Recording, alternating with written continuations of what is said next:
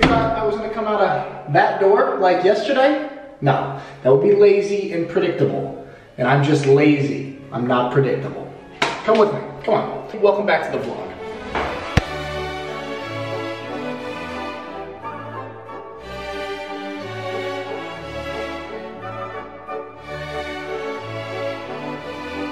Guten Morgen, lovely humans of the internet. It's early, it's like 7 a.m. I'm going to the doctor's office right now to see the best doctor in Germany, Dr. Boomy. But if you've been watching my vlog for a long time, you know that I love the mornings and I hate the evenings. I said this in my second ever vlog, just because there's something about the mornings. There's so much potential for the day. You could do anything. So I always feel my best early in the morning. All right, here we go. Let's have a good day.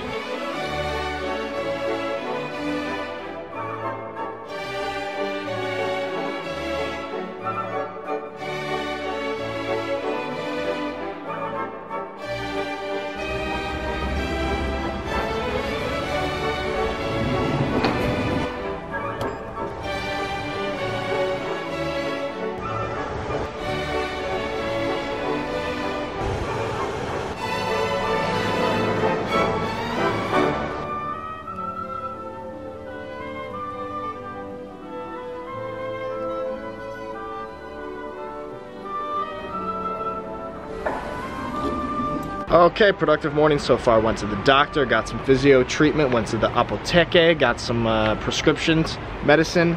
Then I went to the Vital house, or Sanitat house, and I got this compression leg sleeve to put over my calf. Good start to the day. Can you see this? Swaggy leg sleeve compression. Kind of blends into my skin. I was gonna put on pants, but I'm gonna wear shorts and see if people notice that I'm wearing this sleeve.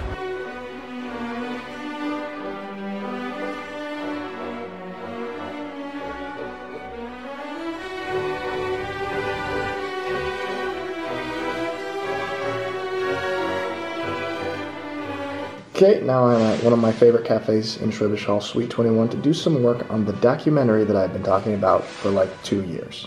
Still doing work on that.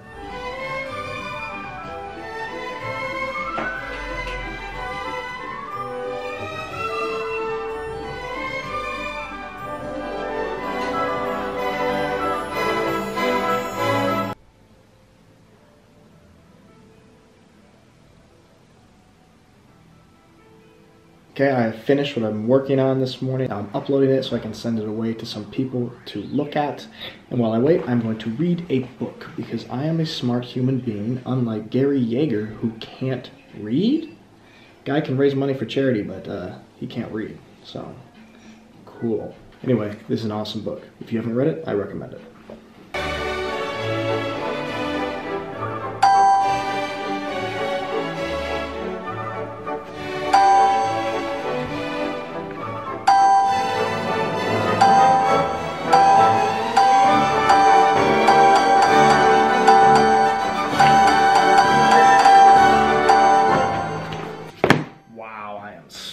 Now. I actually just read a fascinating chapter in that book, Outliers, and I'm going to talk about it and summarize it in a little bit. I hope I don't butcher it. But first, lunch. Yeah, personal space. Ooh, yeah, no. I made a video about that yesterday. Okay, let's see if I can explain this without butchering it, because I think it's absolutely fascinating. Okay, basically, there's a chapter in this book that talks about how Korean Air, the airline out of Seoul, South Korea, experienced a disproportionately large number of crashes during like the 1990s, I think. Like they had way more airplane crashes than any other airline, to the point where like Canada and the USA were banning them from flying in their airspace and into their airports.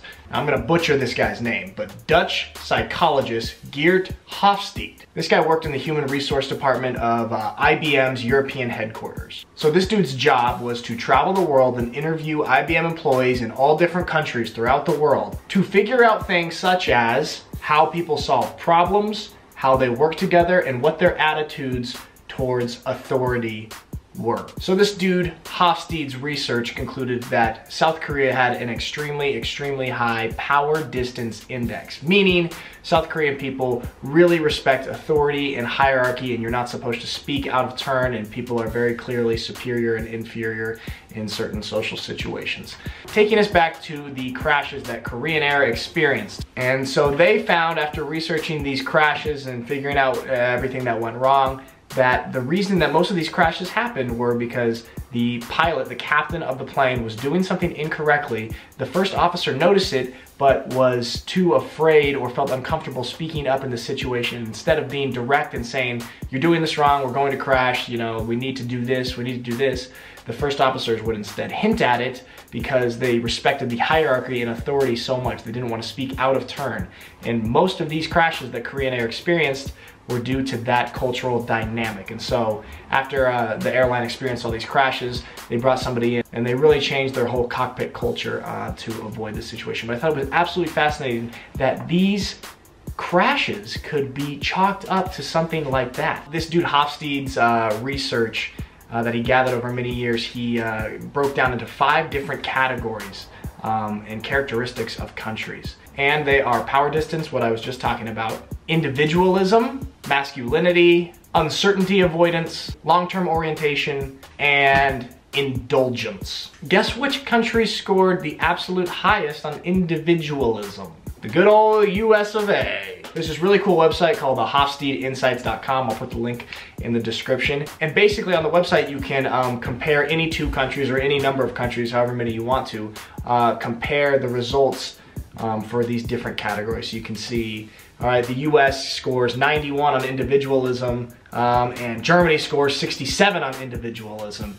Long-term orientation, Germany scores 83, the US scores 26. It's really fun to play around with this and compare different countries, different types of social, cultural things. I think one of the most fascinating discrepancies between the United States and Germany is the long-term orientation. Germany scored so high and the USA scored so low, which kind of makes sense to me. I mean, it seems like German people are really always thinking about the future, being smart with money, or careful and calculated, and things seem pretty planned out, like not too spontaneous. Whereas Americans, and I feel this way, I really feel this way, I feel like I don't think about the future like at all. And anytime I travel, I book it like the week before. What I also think is really fascinating is the individualism scores. Like the USA got the highest individualism score, and they talked about it in the book how USA has the highest score on individualism and is the only Western industrialized country that doesn't provide universal health care to its citizens. So I thought that was pretty interesting. We've got this individualist attitude in the States. It's kind of just like, nope, fend for yourself, take care of yourself, which is good in some things and bad in some things. But I really feel that way. Like I feel very individualistic. I feel like I need to do everything myself. I need to take care of myself, and my fate and future and success is all dependent upon me. And I really feel like that. What I want you guys to do is check out this website. This is not sponsored or anything. I just think it's really interesting. Check out this website, type in your country, compare it to some other countries, and let me know any interesting insights that you gained or things that surprised you comparing some different cultural attitudes and tendencies between certain countries. And another thing I want to say is human beings are basically the same all over the world. People want the same thing. They want to be happy, they want to be healthy, they want their family to be happy and healthy, all this stuff. Humans all across the world are very similar in a lot of these things, but I just think some of these cultural country differences are so interesting. How does the history of a country, going back hundreds and hundreds of years, affect how its citizens behave today? I think that's so cool and interesting. And I think it's awesome that we have these different tendencies all around the world. Okay guys, so what I want you to do is plug in some of these countries, plug in your country, compare it to the States, compare it to Germany, compare it to whatever you think is interesting. And let me know some interesting insights that you find in the comments. Okay guys, that is your homework. Do your homework. We're trying to get smart here, okay? I'm very interested and I await your response.